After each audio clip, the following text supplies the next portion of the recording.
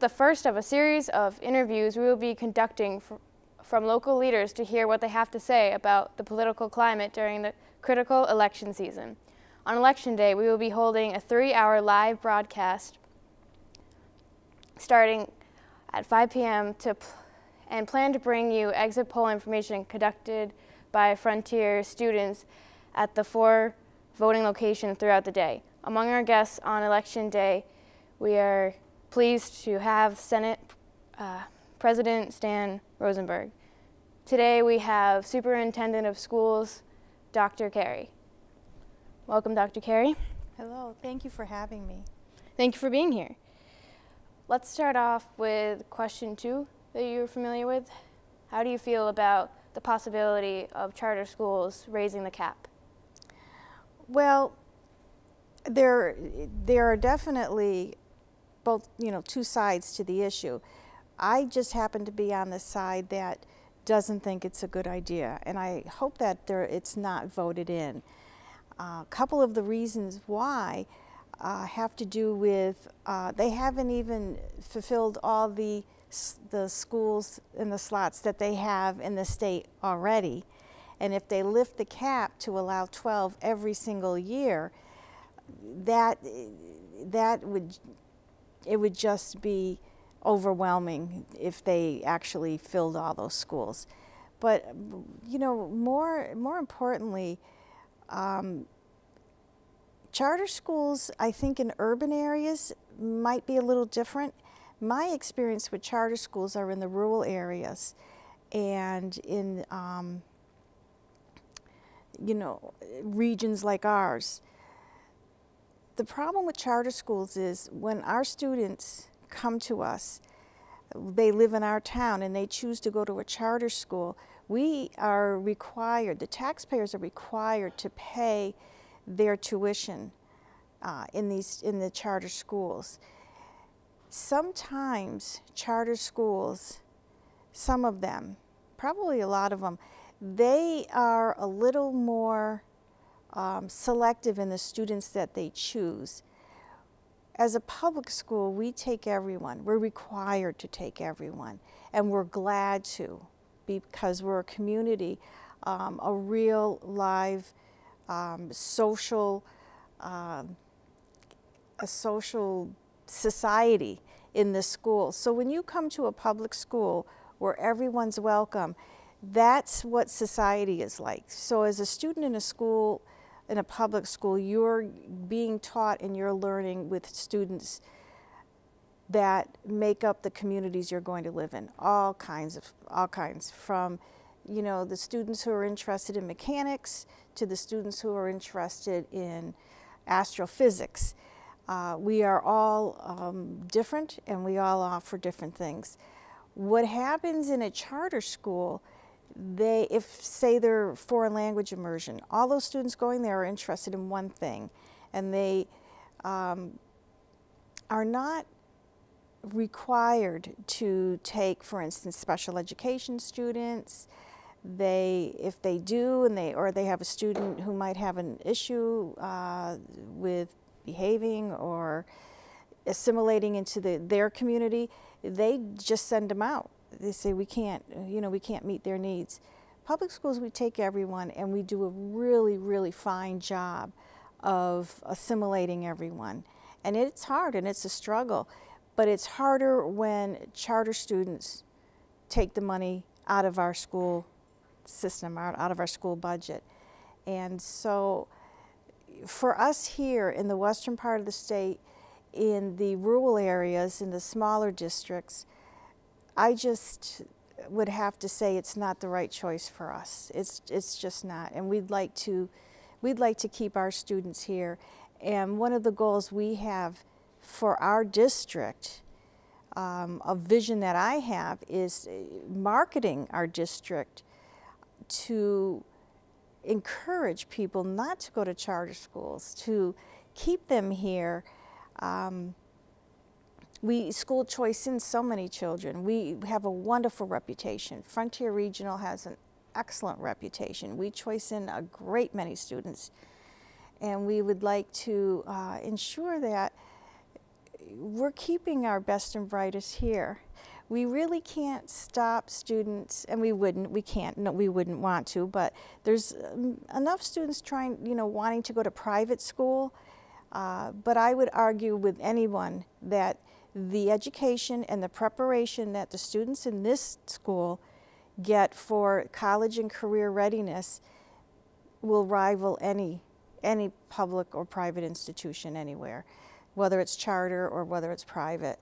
We offer high-level AP classes. We have great sports. The arts, if you walk down the hallways, our building is just beautiful with the creativity of our students. You know, video, the technology is all here. You know, we don't have many rich and famous offspring here from very wealthy people, but what you're getting is a microcosm of what true society is. And I really hope that we can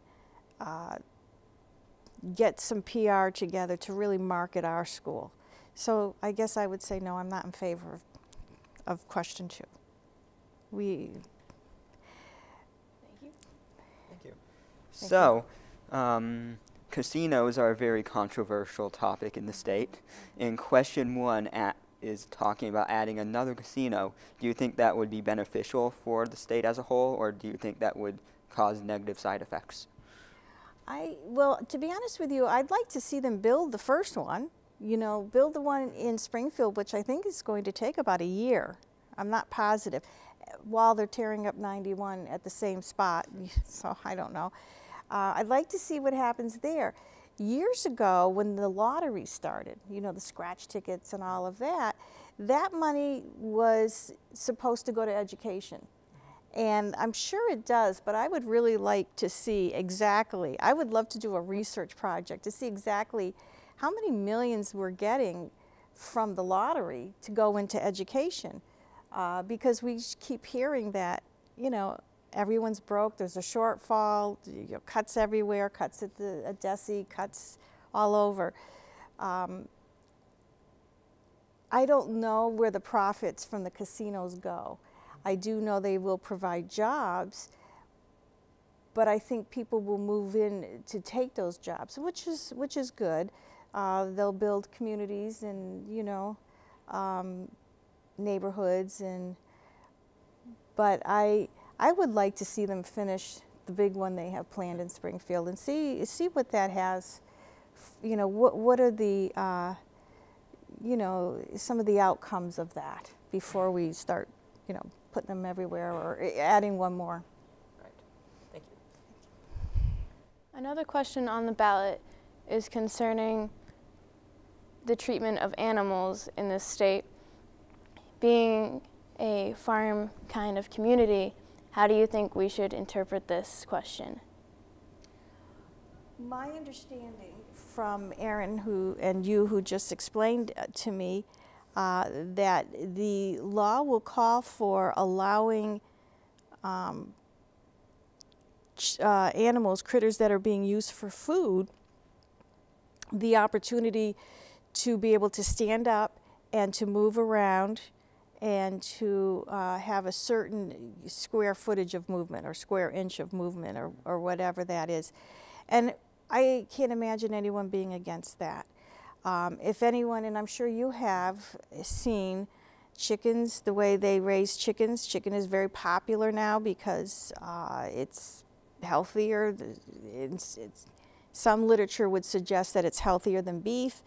And the chickens are just put in cages. They can't even get up on their feet, and they can't move. They can't, you know, they become almost deformed because they're not living a decent life, and then they're just made fat. And so I would say that kind of regulation is probably an excellent regulation. I'm not sure how farmers feel about it. It probably will impact the cost it takes to raise the animals, but I can only imagine minimally.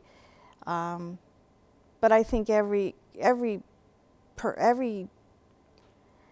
piece of life in this world, whether you're a plant or you're an animal, you deserve to stand up, you know, and move. If that's the way that you're created, it's just not okay to cut all that off and expect the quality of the food to be artificially kind of with hormones and pesticides. And no, I would think it would be improving the quality of life for these animals, yes. Okay, so the question 4 on the ballot talks about legalizing marijuana in the state, which I know many people have very strong opinions on this. Do you think this would be beneficial to our community, or do you think this would cause some kind of degradation? I don't really have an opinion. I will tell you this. If the marijuana is used for medical purposes, I think that that is legitimate. It's just like opiates being used for medical. I've had a lot of surgery in my life, and I've had, you know, painkillers. I've, you know, had, you know, anesthesia. You don't do that on a recreational basis. But when you're sick or you're in pain, it really helps. It helps in the healing process, because if you're so stressed out, you're in pain, you're not going to heal as well. Marijuana for recreational purposes, my experience and my research has led me to believe that especially young people who smoke marijuana or eat it or ingest it somehow, and they use it on a regular basis, it actually kind of stunts their social and emotional growth. They tend to, you know, if they do it for 10 years and they started it like when they were 17, they tend to kind of stay stagnant at that age, that 17 age. They don't go through the, you know, the process of maturing. Right. And we all know that growing up is hard and maturing is hard, and becoming an adult is hard. It is. It helps if your high school prepares you for adulthood, and we do. But if you're using marijuana recreationally on a continual basis to the point where you're using it all the time, it really stunts your growth, your curiosity, your self-discipline, your ability to discern, to make proper judgments, to problem solve. I'd be very concerned about that. I know alcohol, you can't drink until you're 21, you know, but that doesn't stop people, you know. Right, yes. And so marijuana would be the same thing. I don't know. I just don't know. I mean, one good side would be, because it's not illegal, the jails, people, you know, the police wouldn't have to be so, you know, busy. However, they do also consider it to be a gateway drug. You know, well, I did marijuana and I smoked it for, you know, 3 years. I didn't have any problem. Let me step it up a little bit. It's almost like I started drinking beers. I love beers. You know, let's get some Jack Daniels and see what happens. So I am not really in favor of recreational marijuana use. Thank you. You're welcome. Also, this November, we will be deciding on who will be our next president. Do you feel this election is more important than elections in the past?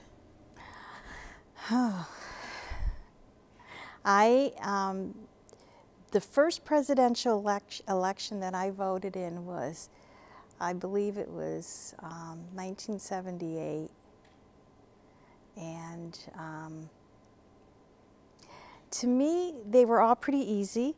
The year Reagan, that was, I'm sorry, 1976, I'm sorry. Reagan was 1980. To me, they were all pretty easy decisions. But then again, I am an Irish girl from Massachusetts, and I grew up in the 60s and 70s. So I've always been, hard to believe, because I've always been a liberal, and so it's hard to believe when I'm saying, no, no marijuana, we don't want that, no, casinos. I feel like, you know, I think it's because as you grow up and as you mature, the wisdom comes, and so you can really look at the long ways down the road. This one more important. I feel like we're making a kind of,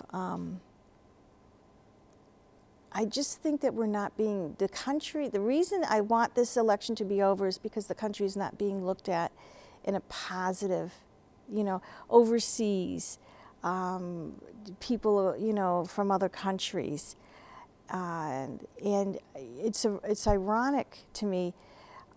For instance, I had dinner with the visiting Dutch principal. I think you've met him, Hans, and so he's here. In his school, on the evening of our elections, they actually have kind of a party at their school, and they eat American food and they wait for the American election. Can you imagine us doing that for any other country but us? But people are looking to us probably because we're, you know, have been known to be the strongest and the richest, and we get involved and we try to do the right thing, and our democratic process is a model for other countries. What's happening in this election is not, I have not in my life seen this. You know, I've seen, you know, a lot of differences, the debates, you know, this sort of thing, but not to the level that we're seeing it. So important, it is important.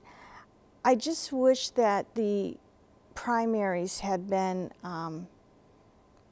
had a little different outcomes. I'm not sure that the candidates that we chose represent all of us. And unfortunately, it becomes one or the other. And, you know, so we always want to look at experience, temperament, intelligence, and it is important because, as we've seen, a couple of wrong decisions can lead us down a completely different track. When you look back at Johnson and Vietnam, you know, they were looking at that when Kennedy was still president. We look at this Iraqi war, you know, I think had we had someone else in office, we probably wouldn't have done that. So now we're looking at terrorism and how we're going to handle it. I think that it's very important who we elect. It's just been singular. This election cycle's been unusual for many reasons. It's very important, though. It's always important. Okay, so although this election has been more about the personality of the candidates instead of the issues, what do you think is the most important issue that we need to debate for this election? Definitely terrorism. I think it's on everybody's mind. It's certainly on all of our minds. Even in the schools, we worry, could an evildoer come in the building? You know, are we prepared? Do we have enough drills? People are, you know, things that we would never think happen have happened.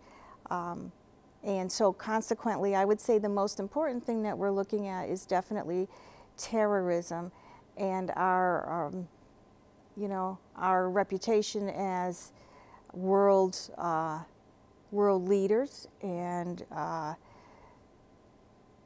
working, you know, in concert and collaborating with other world leaders. And we need someone who can do that with some class and some dignity and some intelligence and good temperament. And that's where I am, but, you know, I think that's the most important thing, though. Definitely is terrorism. We can't do it ourselves. We need to be able to work with others. Okay, thank you. Thank you. Which issue would you feel in this election would affect us here at Frontier, the students, most? I would like, if I would say employment. I would say enterprise, industry. We are at Frontier, as a lot of the northern New England states, New England, we're losing our population. This school at one time, not so long ago, was a lot bigger than it is now. There were a lot more students here. People are moving, young people. Of course, when I was young, there were very large families. You know, I was born part of the baby boom, which was after World War II. We all had big families. A lot of people had big families. There were a lot more of us, but there were jobs. There were jobs all up and down the Connecticut River Valley. There was a lot of industry, manufacturing. So those jobs have gone away. When we grew up, we had smaller families, my generation. Now this new generation, they're not even, you know, they're waiting a lot longer to get married, they're waiting a lot longer to have children, and they're moving away. There's more industry down in the South and the Southwest. The jobs are in technology now. They're not so much in manufacturing. A lot of that's gone over, you know, overseas. We're an information society. We're not a manufacturing society anymore, and so the jobs are new and different. But I would say that the economy and jobs affects Frontier Regional probably the most. We would like to see the population a little more robust and add maybe 300 to 400 kids to our school. We have the facilities for it, and we have the great resources, the great teachers, you know. It would be great. Rather than see our population drop, I'd like to see it stabilize and grow some.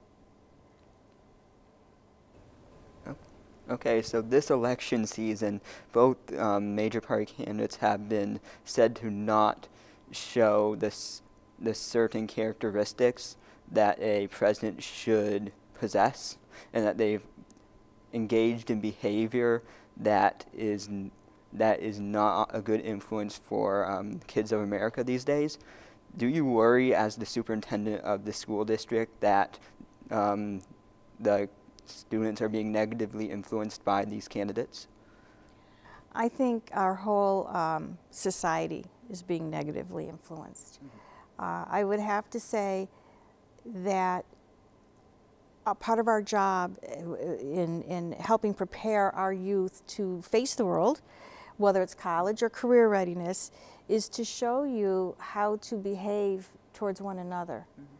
And in my job, I'm a professional, and I expect to be treated like a professional. I dress like a professional. I do my job like a professional.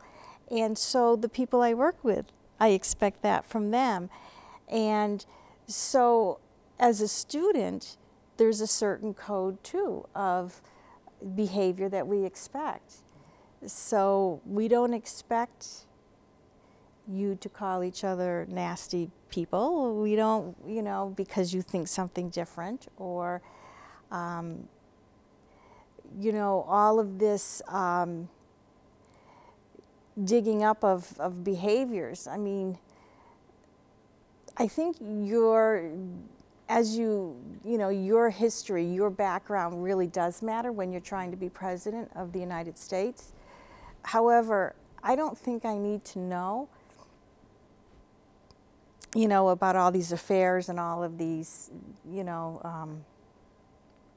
I think it's important for us to know that one of the candidates has not paid taxes in 20 years, but and another candidate, you know, destroyed 33,000 emails, but we don't need to know that one of their husbands wasn't, you know, that sort of stuff.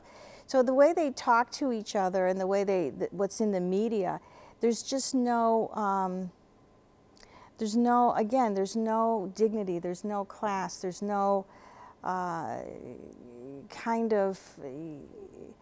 there's no boundaries anymore. You know, I don't know how to say this, but every president has stuff you know, that they did before or during their time as a president. Skeletons in the closet. Yes, everyone. But, you know, but since Bill Clinton, it's just been so, nobody has that kind of, you know, respect to separate that kind of stuff. He did wonderful things as a president, but he also lied, you know, but they put him on the spot and he lied. So I think that there's some details we probably don't need to know, and they're pulling a lot of that in that could cloud whether or not the person is really a good politician. So there's a school of thought that says, yeah, their behavior reflects what they're thinking and how they will act in different situations. And there's, you know, some legitimacy to that.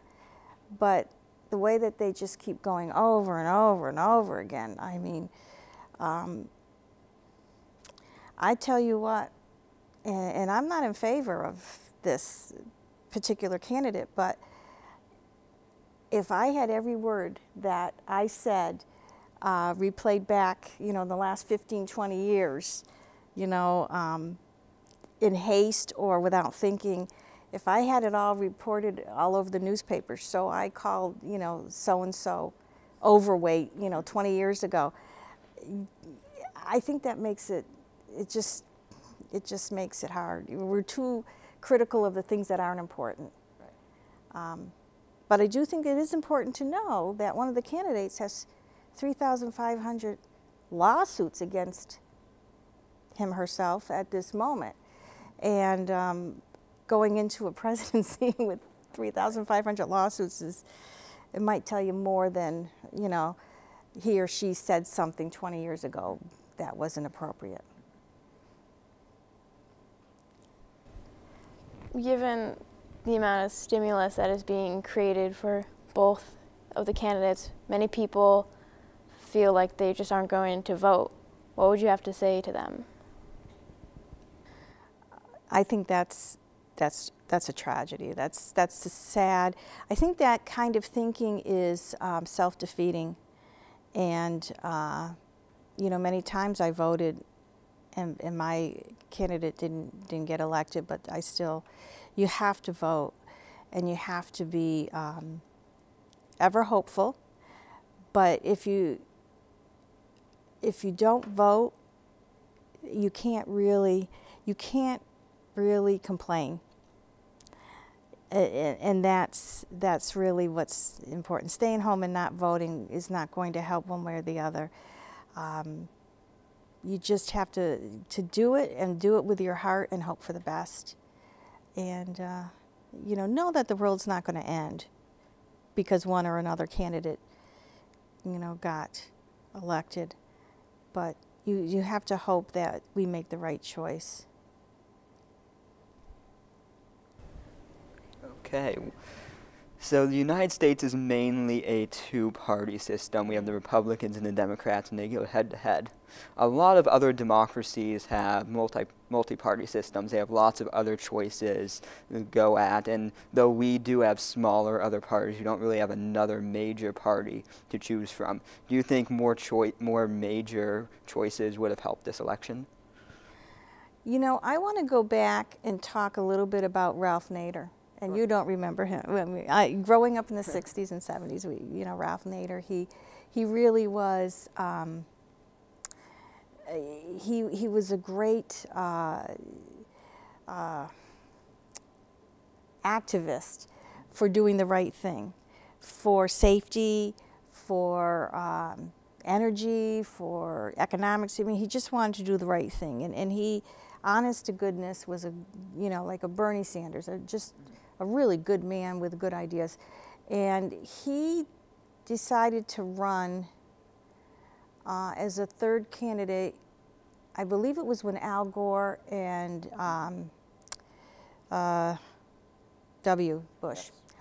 And what had happened was he, as a third party candidate, took so many votes that probably would have went to the Democratic Party. And it was a mess because there was something with the voting in Florida. I don't know.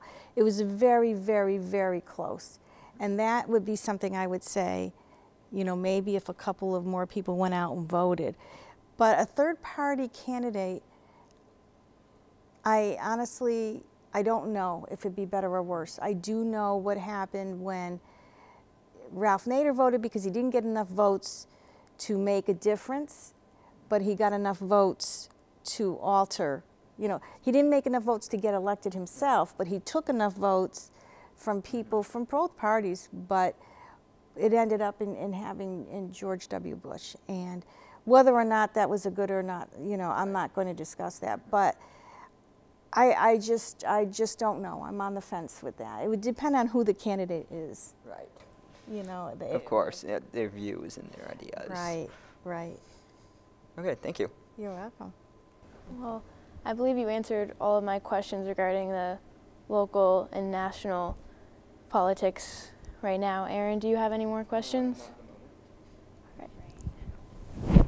Well, thank you for being here, Dr. Carey. Please join us on election night, where we will have 3 hours live coverage. And also, we will be interviewing Senate President Stan Rosenberg.